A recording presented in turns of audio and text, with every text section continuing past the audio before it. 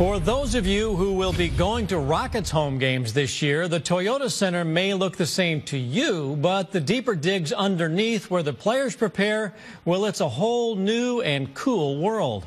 Bart Ennis got an exclusive tour from Houston's general manager, Daryl Morey. Well, part of Media Day was the unveiling of the Rockets' new locker room. Some of the new digs have been under construction all summer long. Joining me now is Daryl Morey. You guys got to be thrilled about this because this is beautiful.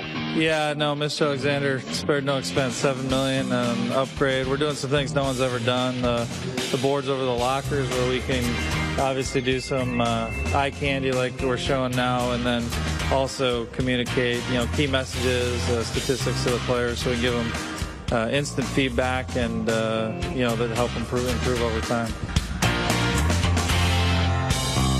The overall theme was like get everyone together, so everything's about collaboration.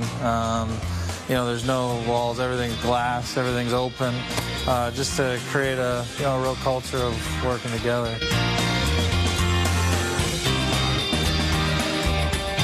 This is, I think, the only in arena for sure a full facility where we can do resistance training on defensive slides around the basket. So you get a full.